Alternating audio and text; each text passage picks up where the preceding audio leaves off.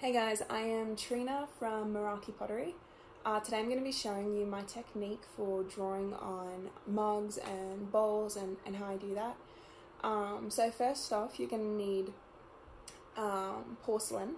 So I buy Kentucky Mudworks White Lightning porcelain. And then you're also going to need a liquid underglaze, whatever colour you choose to use, and a liquid applicator. So I'll show you guys what that looks like. This is full of underglaze right now, and then this is the liquid applicator, and it has like a really fine needle point, and you can get these in different sizes. I always get the smallest one because I just like really fine lines. And I'm going to be showing you guys the process of how I make these. These are the mugs I make, and I draw on them, and you can see like these lines are pretty small and really fine. So I'm going to show you guys today how to do that. So follow along. So like I said, I use Kentucky Mudworks White Lightning porcelain. Porcelain can be really difficult to work with. You're going to want to dry it really slow. Usually once I finish attaching all my handles, I put them in plastic containers for 1 to 2 weeks, and I'll leave them in there until they are completely bone dry. So once you have a mug that is completely bone dry, you are ready to start drawing. So I fill up my, this is a fine line applicator, the 20 gauge. I fill it up with a liquid underglaze.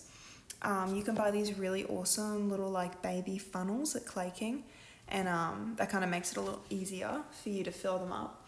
But also I fill up the applicator and just start drawing. I usually do a rough sketch and then slowly start to fill in the details.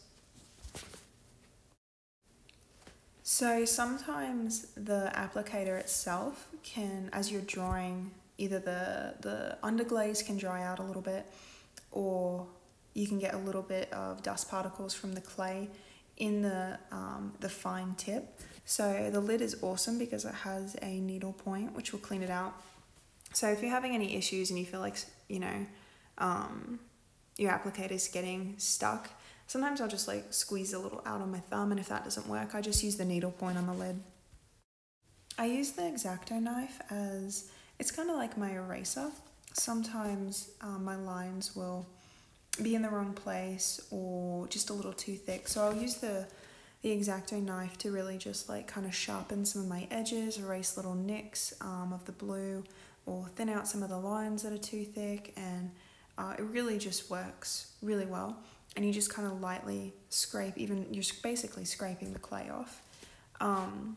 So I used to draw on bisqueware, but one of the problems I had with that was if I made a mistake, I would erase it with a wet sponge, and then after the second firing, I would see little smudge lines had come up, and that was just really frustrating because you can't see them until after the second firing.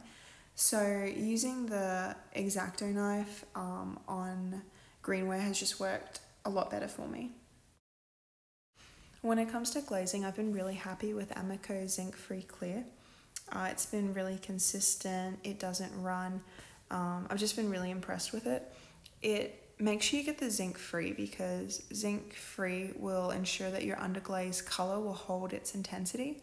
Also, when you're applying it, you're only going to want to paintbrush on 2 coats. If you dip or if you paintbrush on 3 or more coats, you're going to start to get blurry lines, and your drawings can just lose that beautiful crispness. Something to keep in mind when you're loading the bisque is that underglaze can transfer, so you actually don't want any of your mugs with underglaze up against anything else in the kiln. If by chance you forget and just say one of your florals transfers to another mug, sometimes you can sand it off. However, if it's touching pretty closely, a lot of times the transfer is so deep that you really can't do much about it, but cover it with a glaze. So just be aware of that. And that's really all there is to it. Let me know if you guys have any questions about the process, and I will see you next time.